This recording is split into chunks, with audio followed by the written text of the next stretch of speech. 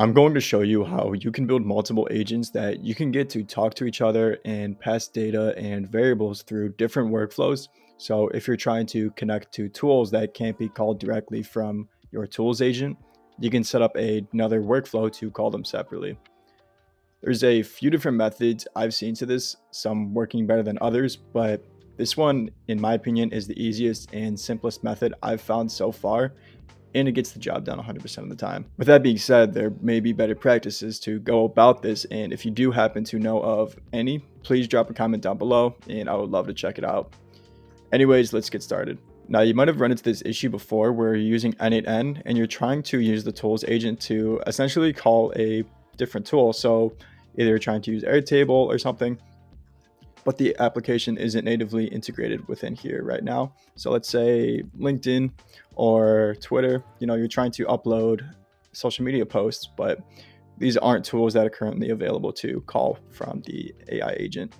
So what you can do, as you probably are aware, is you can just call a n8n workflow tool, but I've ran into a lot of issues where it's hard to pass the data from one agent to another. So from one separate workflow to a completely distinct other workflow. So in this video, I'm going to show you the best way that you can go about this. For this example, we're going to be creating a hypothetical where we want to create different posts for different social media platforms. So for X and for also Instagram. Now, what I have is I have a Airtable of all these different templates, and these are all highly engaging hooks that I use for my automation system when it comes to posting on my social media platforms. So, you can look at example. I have action, number thing. Here's a post example. I've increased lead generation by 50% with a new AI-driven funnel strategy. So what we want to do is we want to take this and we basically want to give it to our AI agent and have it determine which one's going to be the best based off of an idea that we're going to be giving our agent. Then it's going to take that information and pass it through this workflow. So this workflow right here is an X posting agent. Well, it's actually just posting in my Google Sheets for now. I didn't connect it to X for the time being. This is just demo sake, but hypothetically, I could just include X right here. And where is it? I could just create a tweet right there if I wanted to. But we're just going to use this for demo sake, as I mentioned. So we're going to keep it relatively simple, and we're going to be posting everything within this Google Sheet right here. So as you can see, I already have some dummy data. Here's the post, and here's the hook right here, and here's the rest of the tweet down here. Okay, so I'm just going to delete that for now. And what I want to do is, let me give you an example. If I were to test this, and I'm saying I need you to create me a tweet, I'll say in X post that shows people how powerful no code solutions are, and you don't have to have a technical background. Okay, so I basically want to have AI expound on this post. I wanted to find one of these engaging. I wanted to find the best templates to use. So these are all different hooks, as I've said. Okay, so error in subnode, create an Instagram post. So I'm going to delete this for now because we didn't even have anything in there. And now we'll just try running this again. So I'll open up the AI agent, test this step, and we'll see what happens.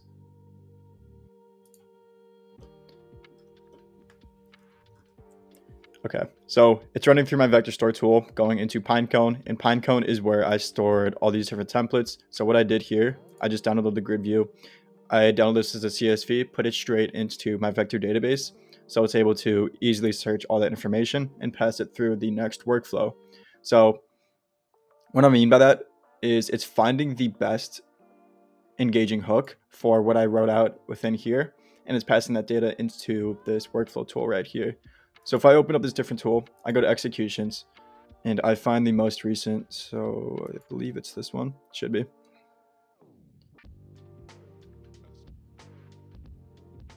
Once this loads in, we can see that it ran successfully. And if I open up my Google Sheets, I see here's the tweet. AI automation is revolutionizing industries. 70% of companies are investing in AI to enhance efficiency and innovation. Automation is not just a trend, it's necessary to stay competitive. Are you ready to embrace AI in your strategy? Then it just includes some hashtags. So this is specifically prompted for Twitter. Now you can have different agents that will be prompted for Instagram, different agents that will be prompted for LinkedIn and YouTube community posts maybe. So if I back up, and essentially I'm having this agent determine which workflow that I should be going down, whether that should be for a tweet or if it should be for Instagram or LinkedIn.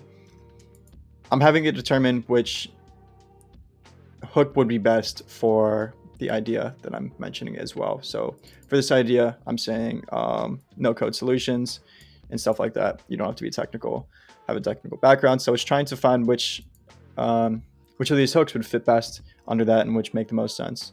Okay. So once we get into here, I'm going to explain how we actually pass through all this data. So all the data from Pinecone, it's going to be sent into this query. Then that query is going to be passing into here. And what I'm doing here is I'm just giving it I'm telling it just stringify and give me a JSON output. And this tools agent is basically the prompt for LinkedIn, or I'm sorry, Twitter or X, whatever you call it. But if I'm using a different workflow, this is where I would be using Instagram or LinkedIn to be prompting it for that specific platform instead. Then we're passing this information to Google Sheets, and then I'm having an edit field where I'm setting the responses done. Okay, so how can you actually pass this data? It all comes down to this execute workflow trigger, and you've probably run into issues with this in the past where you're not able to, query and pass through the variables that you're getting from this agent or workflow right here. So what I've done is I've created a workflow, and I'll show you.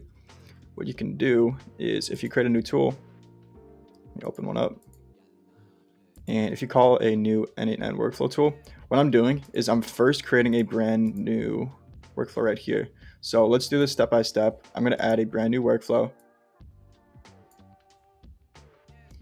And the first thing I'm going to be doing is I'm going to execute workflow. So I'll choose one called by another workflow.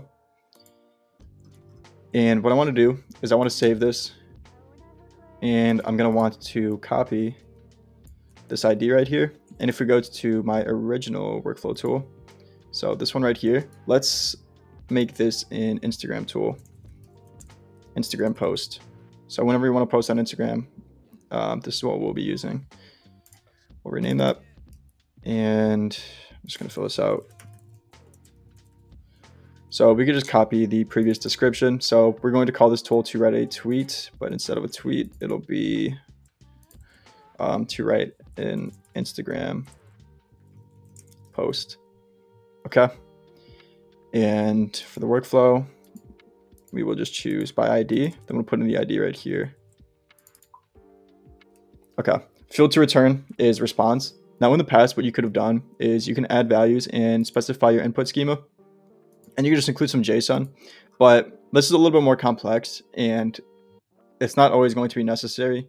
And I've even had some issues with it myself. So I think what we are going about is the simplest and by far the easiest method. So once we put in our ID, we are going to basically run this automation. So I'm going to say, can you create me an Instagram post going over the power of no code solutions? So obviously it's not going to pass through it correctly because we haven't had anything set up within this Instagram post. So we shall see. Now, if we go into, once it's finished, if we go into the executions, it says it ran properly, but we're still going to have to make some tweaks. Once this loads in, we shall go into this execute workflow trigger, and we can see the query. Here's the output that we were getting from the agent that we just were talking to. So it says unleash the power of no code solutions. We're not too focused on what we're getting. What we are going to be focused on is the JSON. So what I'm going to do is I'm just going to copy this JSON string. I'm going to back out. I'm going to go to editor, and I'm going to edit the JSON right here. So instead of this output query, we're going to replace this with what we just received. And if you want to verify that the JSON looks correct, what you can do is actually you can search up JSON lint. And within here, this is where you can validate your JSON and make sure that everything looks proper. So it even formats it a little bit better for me. So I'm just going to copy this and I'm going to paste it back into where we just were. So I'll delete this and I will save it. And as you can see, the data is going to be pinned for the time being. Now what you can do is you can go to, I can even just copy all of this and throw that all in here. Now, instead of an X social media agent, this is going to be a Instagram social media agent. So if I just rename this, name that Instagram, and I connect this up. What we wanted to do is, since we're receiving this query, we want to have this output be in, let's say hypothetically we would have to break this up into 2 different outputs within this query. So one could be hook, another one could be hashtags. So ideally you can break this up. This would be the hook right here. We can't see the rest. Let me see. Okay. And then you can get the hashtags right here. So if I show you, I need you to give me 2 stringified outputs from the query. Make the outputs called hook and hashtags. So we could even specify a little bit further.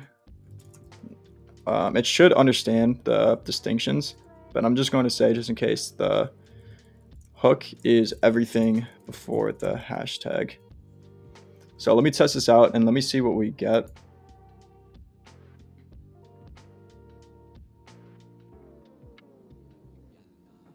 Okay, so what it's done is it's basically separated the query. So it's taking the hook right here. I'm not really sure if you consider this a hook, it's pretty long. And then it's also taking the hashtags down below and it's separating those into 2 different JSON outputs. So here's the hashtags and here's the hooks. So what we can also do is, if we wanted to have this agent give us reasonings for why it's giving us a specific template or a specific hook template, we can have it explain our reasoning, and this will allow us to, eventually improve our systems over time. So we can just have the agent constantly give itself feedback and why it should be going with a specific solution. So what we could do with this information right here is we could take the hooks, we could take the hashtags and incorporate it into this agent. So if we see here, if I go to schema, we could drag both the hook and we could drag the hashtag as well. Now, this is just allowing us to pass the data from, it's ultimately just a game of trying to get the data from here and putting it into this workflow. And often it can be pretty difficult. So if we choose this chat model really quick, we're not even going to really use this. But we can change this Google Sheet right here. So instead of this being X, we could just change it to Instagram. But yeah, that's essentially it. This is the quickest and easiest method that I've found when it comes to passing data from one workflow to another.